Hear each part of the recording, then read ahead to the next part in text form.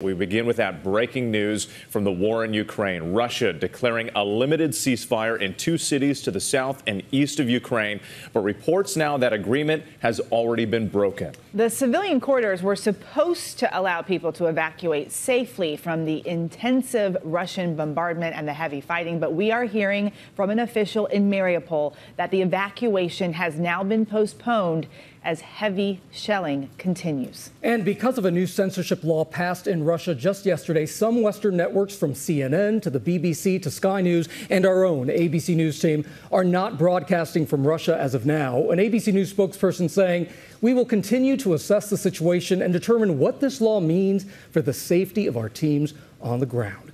This as Secretary of State Antony Blinken is in Poland for talks with top officials. We, of course, have team coverage of the story, and we're going to start with ABC's Matt Gutman in Lviv, Ukraine. Matt, good morning. Hey, good morning, Gio. I want to give you a sense of where we are. This is part of a sprawling checkpoint complex. You can see them loading those sandbags right behind me.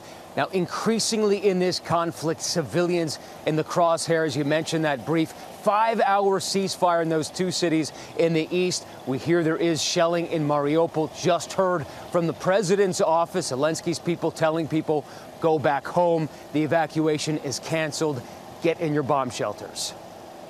This morning, that merciless Russian onslaught against civilian targets intensifying. Social media video showing an apartment complex in Chernihiv, north of Kiev, fires still smoldering. Survivors screaming and scurrying for cover. 47 people killed, according to authorities.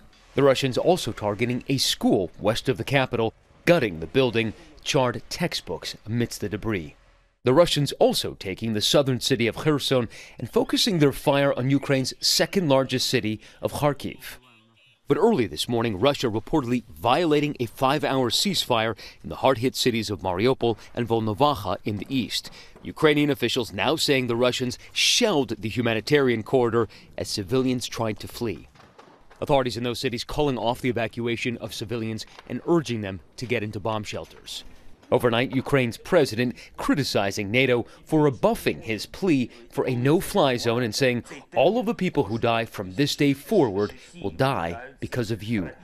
And overnight, Zelensky posting another video on social media, both proof of life and encouragement to his people, affirming he is still in Kyiv.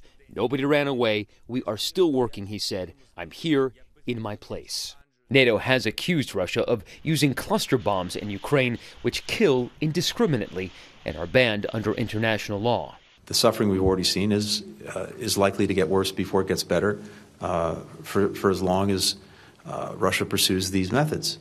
The U.S. and NATO are supplying weapons and diplomatic cover, condemning Russia for attacking this nuclear power plant in Zaporizhia. But the fire just 1,500 feet from the reactors was put out and no radiation detected. By the grace of God, the world narrowly averted a nuclear catastrophe last night. Meantime, Ukraine sabotaging bridges to slow the advance of a Russian column that at one point had been 40 miles long. It appears stalled about 17 miles from Kyiv. And everywhere in this besieged country, men and women joining a budding resistance. In a bomb-proof basement, these men learning the mechanics of AK-47s. Outside, guns pointed at this car. It's a dry run. Civilians learning how to operate checkpoints and spot Russian infiltrators. And these women learning the basics of combat medicine, how to carry the wounded and twist on tourniquets. Okay, and what kind of things are you learning how to do?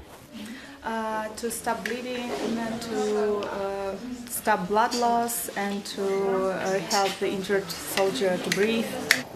Now, President Zelensky calling on everybody here to help, and civilians so critical in this resistance. I want to show you what they're using here. In addition to packing on these sandbags, this is an old Soviet mine. It has been rendered safe, but they hope to try to use it against Russian tanks should they advance. But across this country, they are losing hope that they can actually stall this Russian invasion. They say they can't keep fighting with old Soviet mines and Molotov cocktails. They need more weapons. They need more training. Whit. It's incredible, though, how people have stepped up to protect their own towns and cities. Matt, thank you. Well, hey. Hey there, GMA fans. Robin Roberts here. Thanks for checking out our YouTube channel. Lots of great stuff here. So go on, click the subscribe button right over here to get more of awesome videos and content from GMA every day, anytime.